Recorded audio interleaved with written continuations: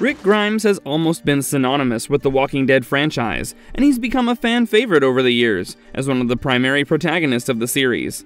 After emerging as a survivor in the aftermath of the zombie outbreak, his character has developed leaps and bounds since then. He has assumed leadership roles and shown exemplary courage and the ability to make sacrifices when it matters the most. That being said, Rick has sometimes ended up being more of a tragic hero, who continues to fight his own battles and emotions that stem from all of his personal losses. With the character being brought back in The Walking Dead: The Ones Who Live, one cannot help but wonder if the show would finally kill him off. And in this video, we will discuss the probable reasons behind such an ending for Rick. But before we go into our explanation, we have a very small request. If you like our content, please support us by subscribing to our channel. This is a small click for you, but for us it means a lot. Thank you. Let's begin. Sorry.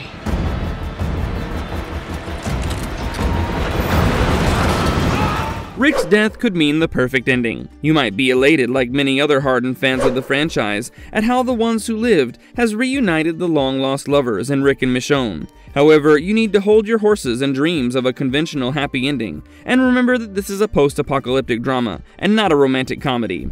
Time and time again, the Walking Dead franchise has tried to focus on the possibility of humanity emerging from the deadliest losses, and Rick's death would be a notable loss for sure. It would also shape the perfect end to his character, who has struggled with so many personal losses in the series. From his wife to his best of friends, the man has sacrificed an insane amount to reach where he is. And at this point, Rick is merely a duty-bound broken man, searching for a purpose. The betterment of the surviving human race remains his objective even now. But there have been instances that highlight how important his family is to him. The man has lived without his family for years, and even after the arrival of Michonne, it's clear that escaping together might not have the best of consequences for them. If Rick was to die, possibly by sacrificing himself for a greater cause, or to save the love of his life, it would be a beautifully tragic end that a character like him deserves. This heartbreaking moment would immortalize his position in the franchise, and it would serve as a legacy to maintain for future characters in the series. The man has experienced way too many near-death experiences, and lived through too much trauma, and his agonies might just get a peaceful end while signing off. It may not sound like the ending we deserve, but it might be the ending we need. Do it.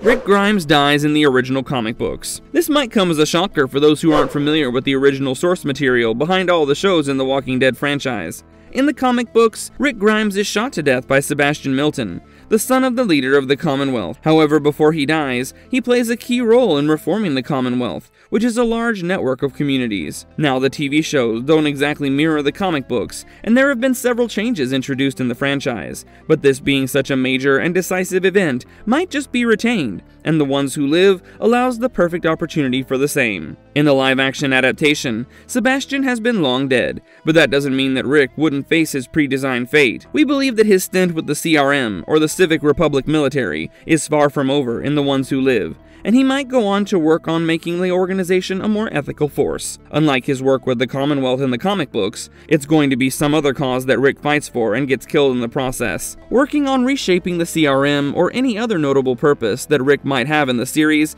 could mean that he would have to die for his intentions or actions. Knowing how the character of Rick has developed over the years, this doesn't seem unlikely at all. I found him. The Walking Dead franchise doesn't shy away from major character deaths. Maybe it adds to the charm of the popular show when no one in the narrative is indispensable. We've seen the biggest shows like Game of Thrones kill off major characters in the most unexpected moments, and The Walking Dead has walked on similar routes all this while. The series has always focused on passing on the message that the human society is resilient enough to carry on against all odds. And too many important characters have been killed off in the process. Rick Grimes is probably the last of the survivors if you count the earliest characters introduced in the franchise, and it might be his turn to hang up his boots. The Ones Who Live might just explore the character rising from his lowest moments to do something gallant for the greater good of humanity, even if it is at the cost of his life. Going by the general theme of the franchise and how things have been set up for Rick, it suddenly doesn't seem unlikely at all that he would be killed off by the end of the series. I The show was designed to wrap up Rick and Michonne's story arc. The Walking Dead, The Ones Who Live, was originally designed to be the first feature-length movie of the franchise, but it was ultimately transitioned to a 6-part series. The idea behind this spin-off project was to offer closure to the cliffhanger ending in The Walking Dead. The fans would have loved to know what finally happens to Rick and Michonne, and the new release series looks to give them the answers. Now, if you assume that the story is short and crisp, which is evident from the way that the episodes have turned out so far, there can be a decisive ending to shut things down. The showrunner of The Ones Who Live, Scott Gimple, has suggested that there can be a second season, but he also floated the possibility that Rick Grimes could die in the last episode. In his own words, anything is possible. Even if Rick dies in the last episode, anything is possible. Of course, he couldn't give away the ending of such a thrilling series, but his words have been interpreted by the fans as a hint of what is about to come. Rick's death in the series finale could also allow the makers an opportunity to make a fresh start in the next season, introducing new characters and new scenarios.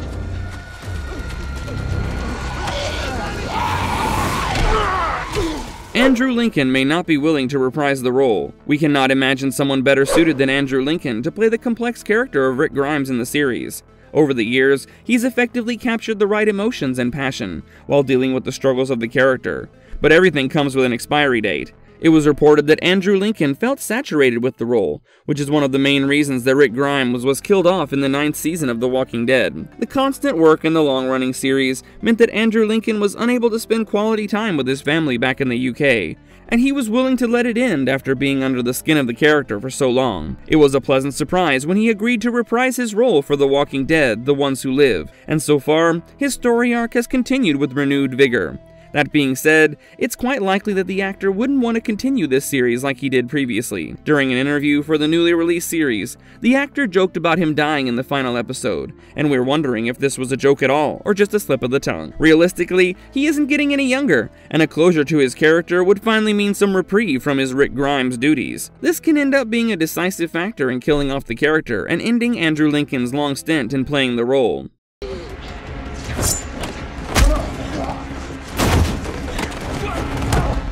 Does Okafor drop a key hint about Rick's fate? The Walking Dead, The Ones Who Live has its narrative focused on the CRM, and how Rick is working alongside this authoritative force. One of the key characters in this series is that of Okafor, who's keen to bring Rick into the CRM despite Rick's repeated attempts to escape. He tries to convince Rick about the necessity to introduce certain changes in the organization, and he reasons with Rick how he could rise through the ranks to be capable of making these changes. During Okafor's analysis of Rick, he categorizes him as a Category A survivor, who would willingly die for their cause, although the CRM prefers to bring in Category B survivors who are docile and simply happy to be alive. Rick Grimes is among the former. This could be a clue for viewers to understand Rick's fate going ahead. It's clear that he cannot be easily manipulated or brainwashed by the organization for make-believe causes, and he is an individual who's willing to make the most extreme sacrifices for the greater good. He could easily give up his life for his loved ones, or innocent communities, and the show might end up on a similar note.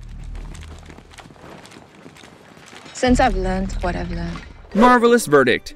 Rick's death is only acceptable if it's done right. You either die a hero or you live long enough to become a villain. Rick has been such a pivotal component of the Walking Dead franchise that there have been various shades to his character. Many of his actions have been questionable, and there have been times when he briefly ceased being the hero he was set to become. A gallant death, while possibly saving many others and ensuring a better future, could be the best way to go for an influential character.